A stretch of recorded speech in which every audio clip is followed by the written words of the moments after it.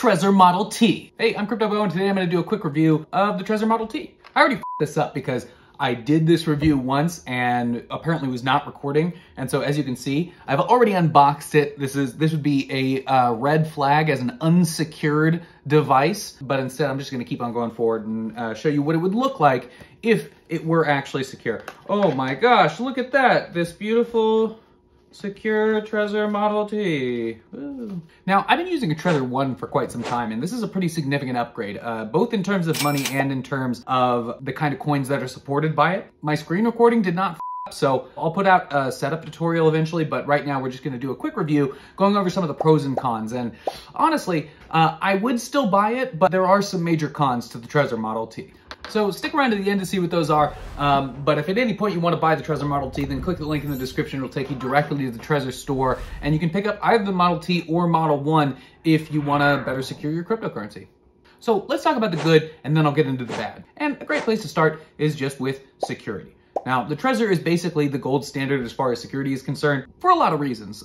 Chief among them is that all of the code, including the firmware on the device, is open source. So you could technically build your own Trezor if you really wanted to, and people have done it. But the reason why open source code is so important is that it allows a lot of people to take a look at the code, people who understand what they're looking for, find bugs, and so they can report them directly to Trezor. The more eyes you have looking at this, at the nitty-gritty of the code of these devices, the more secure you can feel in using them. And again, Trezor is great for that.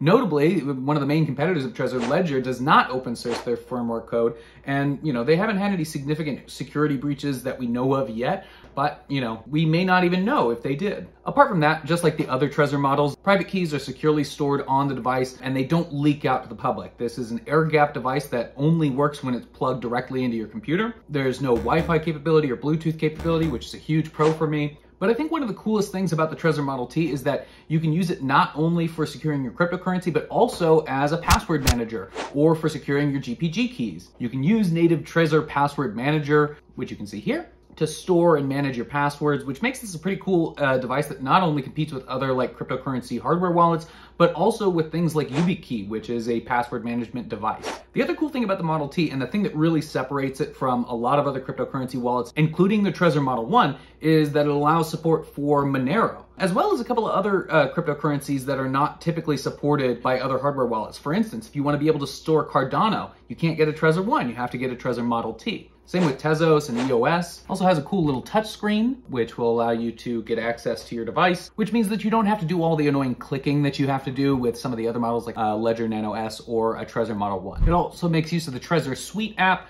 so you can track all your cryptocurrency, see what you have, make sure everything's secure, enable passwords so you can more discreetly look at your cryptocurrency and just generally manage your wallet better. Nate Martin of 99 Bitcoins, if you've seen his review of the Trezor Model T, says that the Ledger software is better, but that was produced in 2020 before the Trezor Suite had fully rolled out. So, I don't know if you want to trust him. So the Trezor Model T is pretty cool, but it has a lot of significant negatives and drawbacks that may make you reconsider your purchase. First off, and least annoyingly, it comes with a USB-A to USB-C cable, which means that Mac users who only have USB-C inputs have to get some sort of connecting device, which is a little annoying, but not that bad. It's pretty standard actually across the industry, with a lot of hardware wallets are doing the USB-A to USB-C. So whatever, I have a USB-C to USB-C cord, it's all Gucci. The touchscreen is cool, but if you have like fat fingers, you may end up pressing the wrong button from time to time, and you may end up using up some of your chances to input your PIN code just to the fact that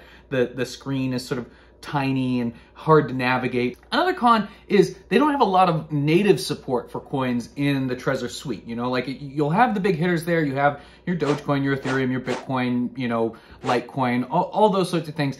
But like I said earlier, it does allow you to use your hardware wallet to secure your Monero, but you're going to have to use Monero software. So it doesn't come with native support of Monero. You have to use third-party software directly from the Monero Foundation in order to make Monero usable with your Trezor Model T.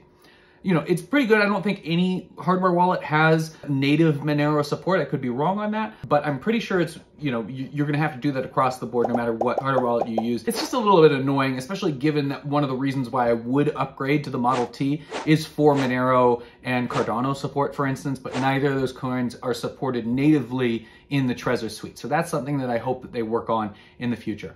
And the final con is just the price. It's $195, which makes it one of the more expensive hardware wallets out there on the market, quite a bit more expensive than the comparable Ledger Nano X. So it's a little bit pricey, but at the same time, if you're looking for what is basically the best crypto hardware wallet on the market, yeah, you're gonna have to pay a bit of a premium for it. The price honestly has been fluctuating quite a bit. I've seen some videos a little bit earlier this year where people had purchased it for $180, and then also some videos where people had purchased it for $220, but it's currently listed at $195 on the product website. But like I said, for the sort of things that you're going to be able to do with it, using it as a password manager, GPG manager, being able to download Monero and secure your Monero with it, as well as your Cardano. You can stake Cardano with your hardware wallet. I think that it makes it worth it, and it's a hardware wallet that I would absolutely purchase again.